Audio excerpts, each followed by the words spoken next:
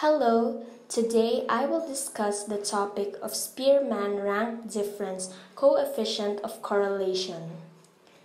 Here are the main ideas it is applicable when the set of scores that is available is in terms of rank order, and when the set of scores is small, less than 30, it is also known as Spearman raw, and it uses the raw symbol. Its main formula is raw equals 1 minus 6 times the summation of d squared over n times n squared minus 1, where that Greek letter symbolizes raw. D equals the difference between two sets of ranks and n as the number of pairs. But when n is 10 or greater, testing the significance of p can also be computed using t value with the formula t equals rho times the square root of n minus 2 over 1 minus rho squared. Here are some facts. The Spearman rank difference coefficient of correlation is named after Charles Spearman, and it assesses the difference between two variables.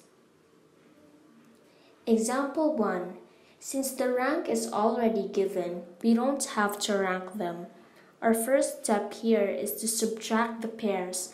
Example, Judge 1A is 2, while Judge 2A is 1. Then we subtract 2 minus 1, we get 1, and then continue with the rest. After we get the differences, we square it. Now that we have the squares of the differences, we must now find the summation of the squares by adding all of them. The result is 44. Then we count the rows. The rows are considered as n. Since we have 8 rows, n is equal to 8. Now we make our null hypothesis, which would be there is no significant difference between Judge 1 and Judge 2. Now we use the formula. With the formula, we will solve slowly to provide a clear view of the process.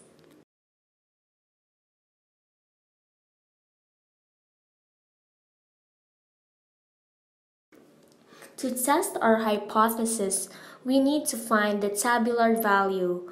For Spearman, to find the TV, we use degrees of freedom, n minus 2. Our df is 6. With the df, we will find the TV using a table. Since n is below 10, we don't need to use t value. With the level of significance as a basis, we must find it in the table of values for Spearman. Since we can't provide the table, we will provide the TV. After everything is calculated, we have to create the decision by comparing the raw with the tabular value. In this case, our CV, or our calculated value, is lesser than the TV. If CV is less than TV, the null hypothesis is accepted. If CV is higher than TV, the null hypothesis is rejected, meaning the null hypothesis is accepted. Because CV is lesser than TV. There is no significant difference between Judge 1 and Judge 2. Example 2. The difference between third year and fourth year. Now that the rank isn't given, we have to assign a rank to them from largest to smallest.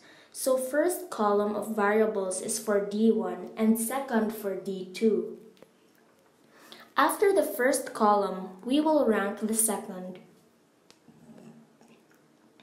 As you can see, there are two equal numbers in column 2. In order to rank the same values, you average the designated numbers. For example, the two values, 46, in the fourth year column ranks 3 and 4, average 3 and 4 to get 3.5. Then we solve with D1 and D2. We subtract both for D, then square the D for D squared. Then we sum up the D squared and find the N. After that, the null hypothesis. And again, we solve.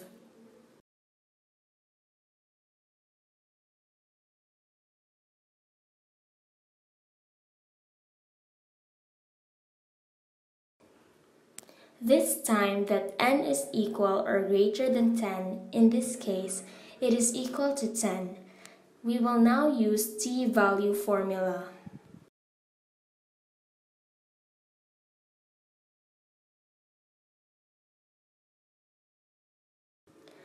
Then df.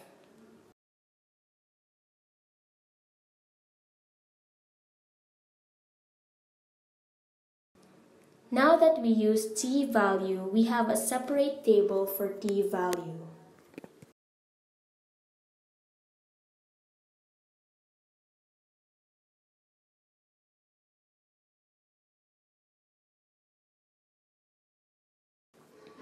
In here, CV is lesser than TV, meaning the null hypothesis is accepted.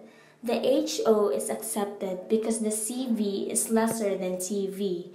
There is no significant difference between third year and fourth year. Third example, the difference between males and females.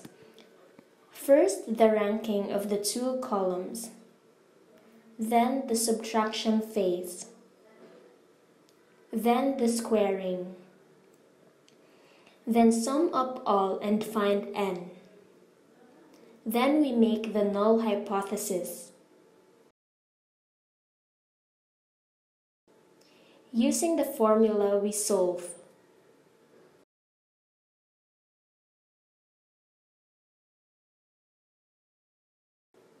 Since n is greater than 10, we will use t-value.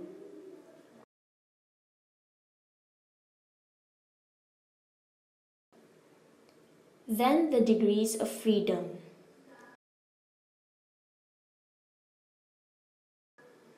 Since t-value is used, we will use the table for t-value.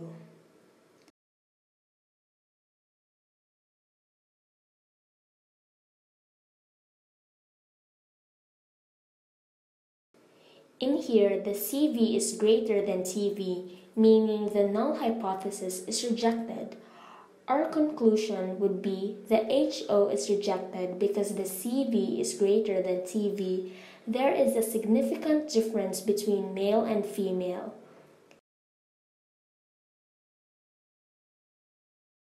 If n is 10 or greater, use t-value.